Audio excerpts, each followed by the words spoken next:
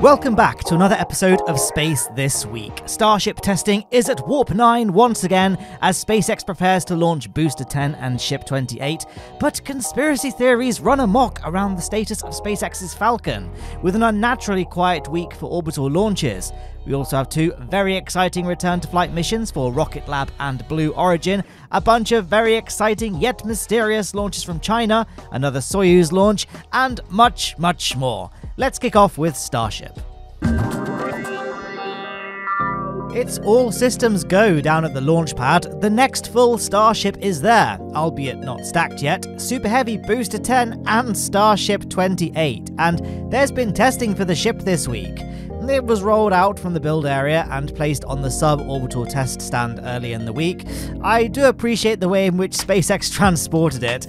I can't imagine any other space company rolling out their multi-million-dollar rocket prototype with the transporter draped in Christmas lights, a dancing Santa, Christmas tree, and 3 snowmen. After making its very festive rollout, the ship was lifted and placed on the suborbital test stand. But wait, I said the suborbital test stand. I didn't specify if it was A or B, because that's no longer a distinction that needs to be made. Last week, crews began dismantling test stand A, and we saw it come crashing down, marking the end of an era at the gateway to Mars. Anyway, the big event of the week has to be the engine testing of Ship 28. On Saturday, we saw the telltale frosting form on the side of the ship, indicating it was being loaded with cryogenic fuel. Then, a spin prime test. This is basically one step below a static fire. Everything is the same as a static fire test, except at the very end, no ignition happens. Hopefully, everything performed as well as SpaceX hoped, and that a static fire is next on the cards. Over at the orbital launch pad, we saw the reinstallation of the large liquid methane and liquid oxygen flex hoses for the booster quick disconnect system. We also saw work on the ship quick disconnect interface. This has been subjected to quite a lot of repairs after suffering from some damage during the second Starship flight test, but this appears to now be reaching an end. With all this work on the orbital launch mount wrapping up, SpaceX wasted no time in rolling Booster 10 down to the launch pad. This happened earlier today, in fact, so Monday the 18th, and compared to how long things took in the build to Flight 2, SpaceX are really ramping up the pace here. Both ships at the launch site now, just 1 month after the last orbital launch. Now, in last week's episode, I talked about how Ship 26, that weird flapless prototype, had been hooked up to a crane, presumably ahead of scrapping. But since then, some strange developments have occurred. Workers were raised up the side of the ship on a cherry picker, and then they began welding large pieces of steel to the vehicle's fuselage along one of the weld lines. This has never been done on previous, or as far as we know, currently under construction vehicles, so it's really not clear why they're doing this. It could simply be a way to train crews on welding these prototypes, which is what we believe the purpose of finishing Ship 20's heat shield was a few months ago. Alternatively, this could be some kind of Pathfinder modification that we may see on Starship version 2, or, and this is a big or, SpaceX still intends to fly Ship 26, despite there being more complete Starships available now, and they've determined that in order to fly, it needs some additional reinforcements. At the end of the day, Ship 26 has its engines and even has a static fire under its belt, so who knows? What do you think is going on with Ship 26? Let me know your theories down in the comments below. This is definitely one of the most intriguing mysteries happening at Starbase right now. As of right now, it's no longer connected to the crane and is once again standing alongside the other prototypes in the rocket garden. The build site has been swarming with works this week, both as workers continue to complete both mega bays and because the Star Factory is starting to undergo further expansion. We saw the arrival of multiple trucks laden with steel beams, and later on in the week, these started going vertical, beginning the next phase of construction for this building. I wonder if it will, eventually, consume the real estate left behind after the pipe prefabrication building was demolished. Yep, on Wednesday, this structure was ripped down after only being completed 4 months ago. In order to facilitate the rollout of Ship 28, Ships 29 and 30 were moved out of the high bay last week, giving us a good look at these two beasts, standing looking mostly complete. Despite being guns a-blazing with Starship, unusually we didn't see a single SpaceX Falcon launch last week, which is kind of crazy, right? Any other space company, this would be totally normal, but most weeks we see 2 to 3 Falcon 9 missions, yet we saw nothing for the past week. There's a few reasons why this might be. The main one is that half of Falcon 9's pads on the East Coast are out of use, because pad 39A is currently configured for Falcon Heavy. This was supposed to launch last week, but it's been pushed back to the end of the month. The payload is the very secretive and expensive Boeing X-37 spaceplane, of which little is known about, but we can assume that anything that might even slightly increase the odds of a launch failure is going to be taken very seriously by SpaceX. They really don't want a launch failure here. This setback is therefore doubtlessly going to have a negative impact on Falcon 9 launches, although we are still expecting there to be a Starlink launch tomorrow, Group 6-34, which will launch from the other Cape launch pad, Launch Complex 40. China was a buzz of launch activity last week though. The most interesting launch we saw was on Thursday, which saw the beefy Long March 2 FT launch the Chinese reusable experimental spacecraft, or as I like to call it, the not a Boeing X-37 spaceplane. Like the Boeing X-37, this is launched like a regular payload on a rocket and then re-enters the Earth's atmosphere after completing its mission and lands on a runway like a spaceplane. Like the X-37, the general public isn't informed on what exactly this spacecraft is used for. In fact, we can only speculate that the craft even resembles the X-37, as there are no official descriptions or close-up photographs of the vehicle. Very secretive indeed. I think it's a fairly safe assumption that this vehicle plays some sort of role for the Chinese military, but beyond that, who knows? In fact, there's no video of this launch at all that I could find. This is actually the Shenzhou 17 launch from October, which was also a Long March 2F, hence that escape tower in case that caught your eye. The only footage we have of the China reusable experimental spacecraft launching is this amateur footage taken of its first launch in September 2020.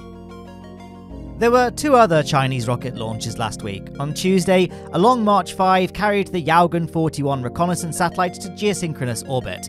Another beefy rocket launch then. This was the first time that the Long March 5 launched with its new extended payload fairing, so we can assume that the satellite is a big one. Official sources have described the Yaogan 41 as a high-orbit optical remote sensing satellite used for land survey, crop yield estimation, environmental management, meteorological warning and forecasting, and comprehensive disaster prevention and reduction. Though in reality, it is quite well documented that the Yaogan satellites are, in fact, largely operated by the Chinese military, and their primary purpose is reconnaissance. The third and final launch from China was another interesting one. This was yesterday, Sunday, and was a Hyperbola 1 rocket launched by private space company iSpace. The payload for this was Deer-1, a prototype recoverable and reusable cargo spacecraft designed to transport optical observations and life science payloads. This sounds a bit like a miniature version of SpaceX's Cargo Dragon, and will probably be used for experiments that don't need to be supervised by a taikonaut, which of course China will be able to do themselves aboard their space station. So far, it's still in orbit with no word on if it's re-entered yet or not, so we'll have to wait and see for this one. Russia launched their second Arctica M satellite last week on Saturday aboard a Soyuz rocket, which lifted off from Kazakhstan's Baikonur Cosmodrome. The Arctica M satellite group consists of this one and the Arctica M1, which was launched in February 2021. Together, they will monitor the Earth's atmosphere and surface in the Arctic. Roscosmos have stated that the primary functions of the pair will be to monitor cosmic rays and collect information from Arctic facilities and potentially provide assistance in international search and rescue services. We have 2 return-to-flight missions to discuss now. The first one to talk about comes from Rocket Lab. Back in September, their Electron rocket suffered a launch failure during the mission We Will Never Desert You. Happily, it seems that the corrective actions taken by Rocket Lab appear to have paid off, as this latest launch went off successfully.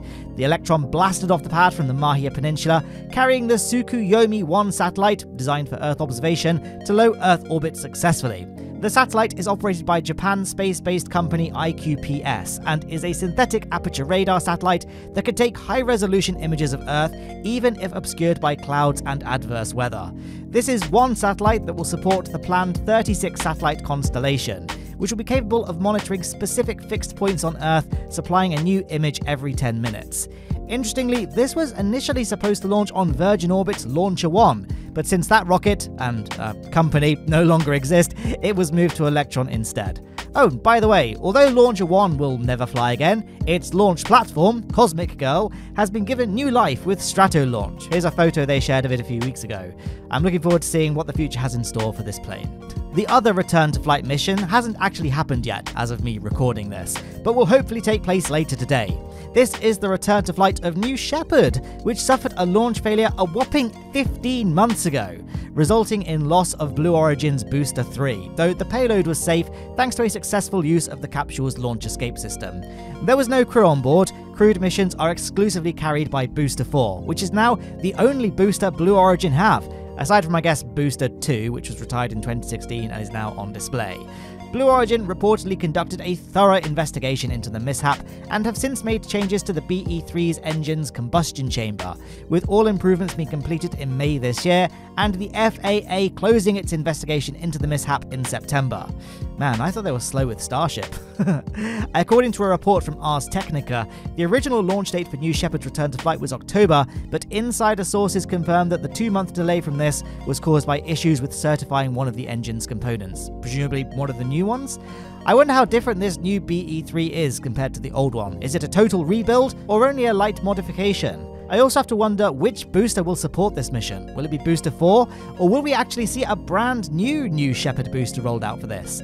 Either way, it's not a crewed mission. Instead, the rocket will operate essentially like a sounding rocket, carrying 33 science payloads to suborbital space, as well as 38,000 postcards. I really hope this goes well. Blue Origin have been making such promising steps towards actually competing with other space companies this year, with massive expansion of their Cape Canaveral campus, rollout of New Glenn flight hardware, and a massive overhaul of upper management. And even though it's only suborbital, crewed space missions that also feature a vertically landing booster are always fun to watch, so I really hope New Shepard's return to flight goes off well. Oh, they scrubbed it. Oh. Well, that's a shame. Yeah, while I was editing this video, Blue Origin tweeted that they're scrubbing NS-24 today due to a ground system issue that the team is troubleshooting.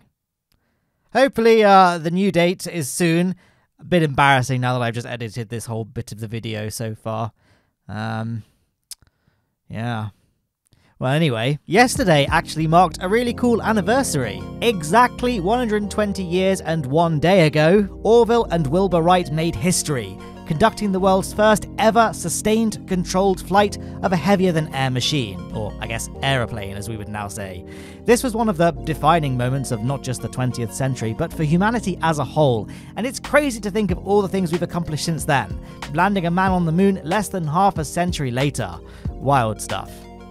Tomorrow is a big day because it's the launch of KSP-2's first ever roadmap update, For Science, which adds thermals, science, tech tree, missions, a fix for wobbliness, and more quality of life improvements than you can shake a landing leg at. And you can bet that I'll have a video out tomorrow to cover this. It's going to be released at 10 AM Eastern Time or 6 PM Universal Standard Time tomorrow, so keep an eye out. Everything on screen is not from this video though. The super special content in that is still under embargo, so this is some preview footage I have from October. But let's just say that my video will be a big dive into For Science, so get hyped for that. Also, massive thank you to the heroes who make all of this possible. My Patreon supporters and YouTube channel members, their names are on the left there. I couldn't do any of this without your support, and I really appreciate everything. But that's the end of the video. I really hope you enjoyed it, and hey, if you did enjoy it, then make sure you leave a like as well, and that's it. I'll see you tomorrow to play KSP2 For Science.